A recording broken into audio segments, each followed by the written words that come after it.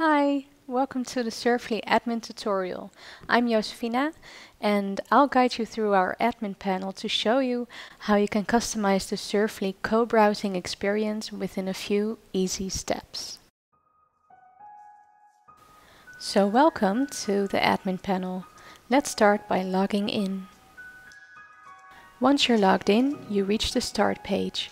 From this page you can start an outbound co-browsing session by typing in a URL in this text field. Click Start Session to navigate to google.com. We are now in a co-browsing session. If you want to invite others to this session, you can share the link. You can use Surfly together with another chat solution. If you choose to make use of the Surfly chat widget, you can type in messages here, enable video chat, share files and browse them together, and you can navigate to a new URL. Now let's search for something. The person who initiates the session is the leader, and the leader is by default in control. The leader can scroll through the page, click buttons, fill in text fields, and navigate. The follower has a magic marker and can highlight things on a page. You can also add functionality that allows your users to switch control. As you can see, my cursor changed into a red magic marker. If you choose to integrate Surfly co-browsing into your website, a common use case would be to integrate a Start Session button, as you can see on this page.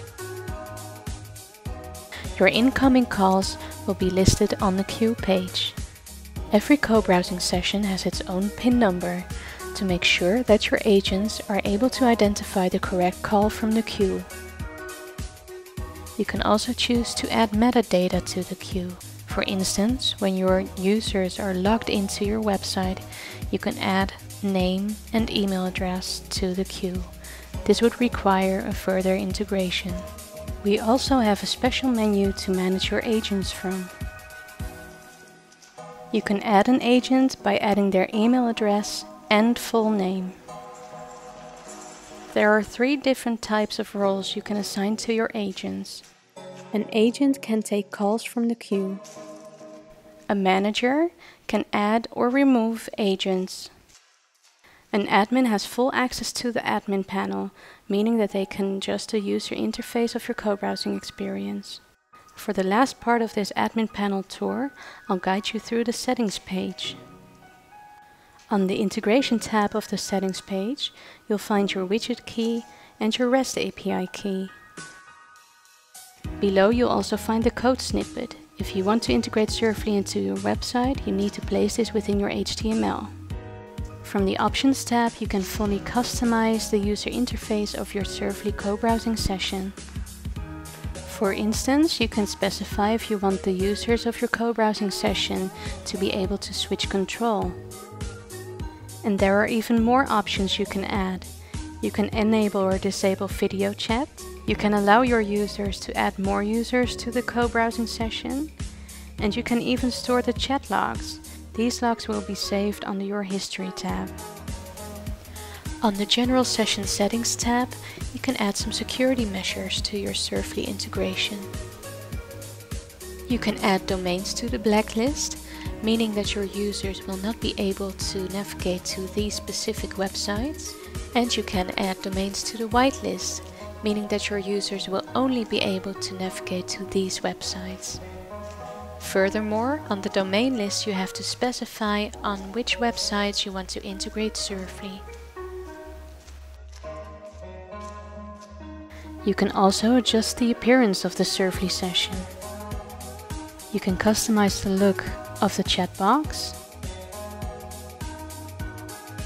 You can customize the look of the magic marker. And you can adjust the screen size. By default it is set to the smallest, meaning that if one of your users is using a smaller screen, like a mobile phone or a tablet, all the windows of the users will be synchronized to this screen size. Last but not least, If you choose to make use of our basic Get Help button, you can adjust its looks on this button appearance page. I'm sure that by now you can't wait to start co-browsing.